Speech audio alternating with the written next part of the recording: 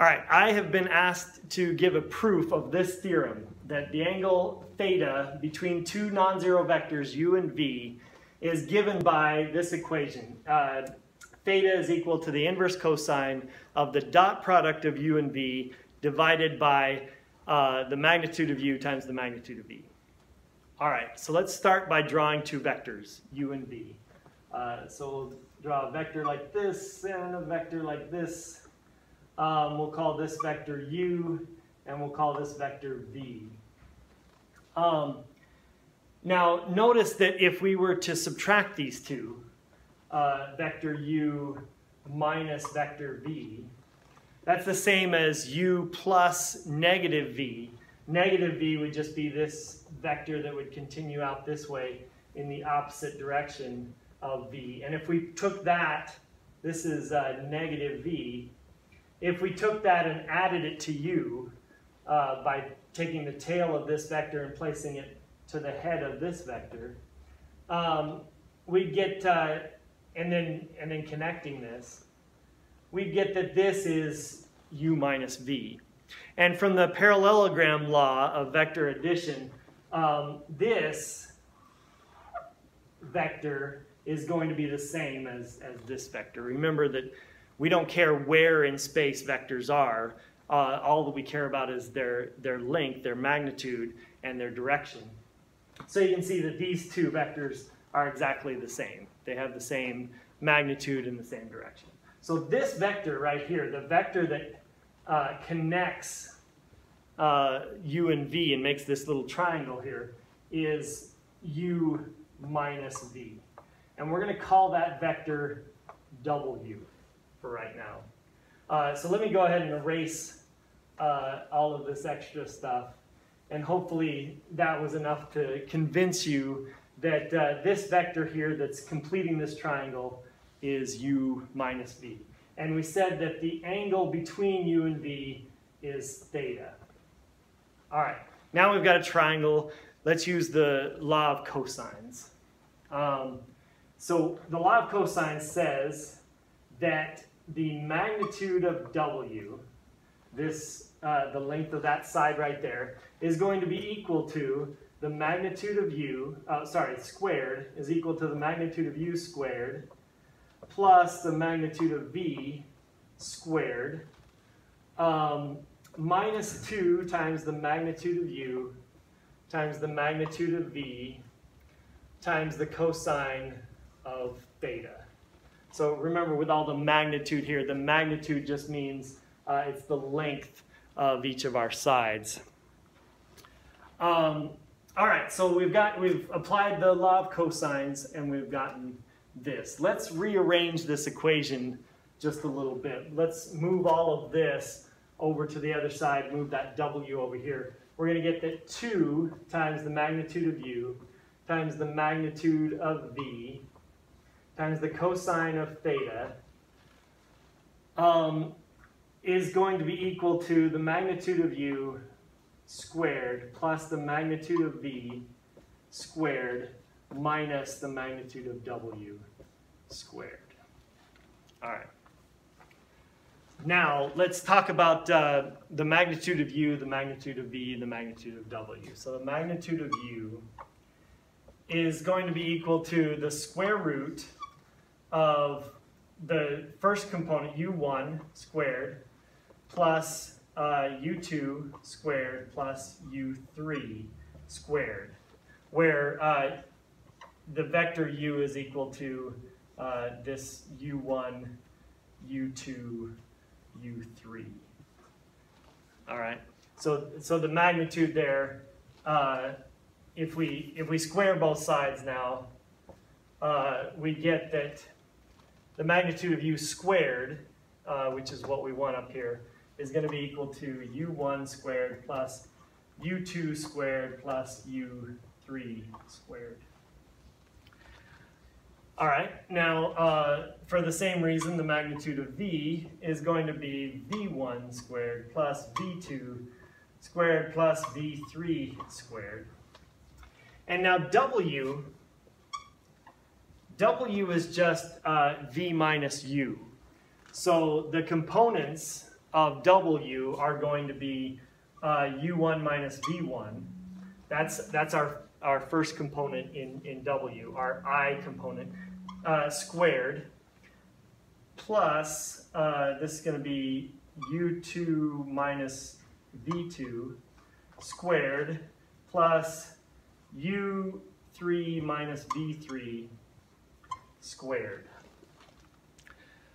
All right. Let's go ahead and multiply this out.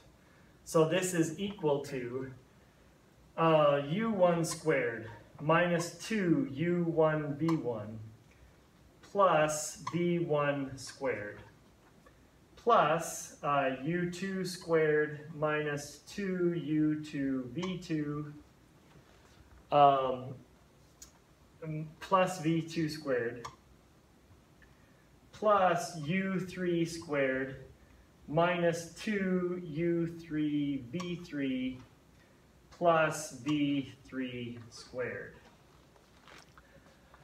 All right, so now we get that, sorry, these should be squared, both of these.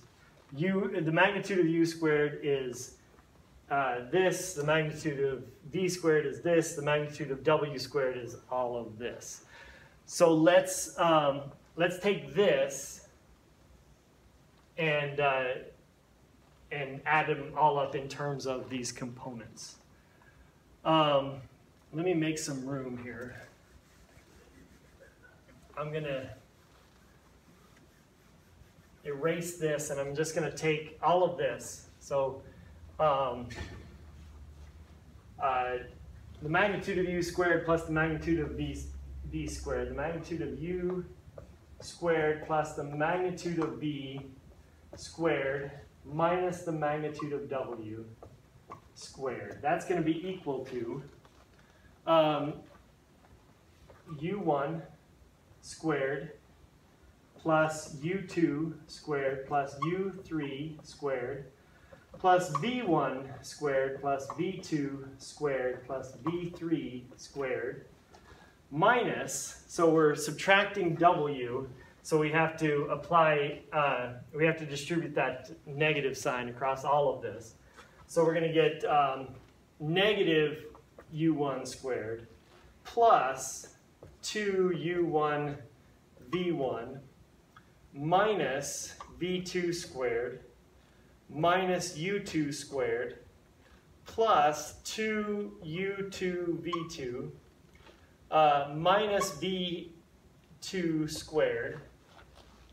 Am I running out of room? Minus U3 squared plus 2U3 V3 minus V3 squared. All right. Now, look what's happened here. We've got U1 squared minus U1 squared. U2 squared minus U2 squared. U3 squared minus U3 squared. V1 squared minus V2 squared. V2 squared minus V2 squared. V3 squared minus V3 squared. And what we're left with is that this is equal to just 2U1 V1, sorry, 2U1 V1 plus 2U2 V2 plus 2U3 V3. And we said that that is equal to 2 times the magnitude of U times the magnitude of V times the cosine of theta. So let's take our result here and replace this with what we got from all of this. So we said that now 2 times the magnitude of U times the magnitude of V times the cosine of theta is equal to 2U1 V1 plus 2U2 V2 plus 2U3 V3. And we can factor a 2 out of this. U1 V1 plus U2 V2 plus U3 V3 and that's equal to 2 times the magnitude of u times the magnitude of v times the cosine of theta, and we can divide both sides by 2. And so what we get is this, the magnitude of u times the magnitude of v is equal to the cosine of theta, or times the cosine of theta is equal to all of this. Now, hopefully you recognize what this is. The first component of u times the first component of v, plus the second component of u times the second component of v, plus this third component of u times the third component of v.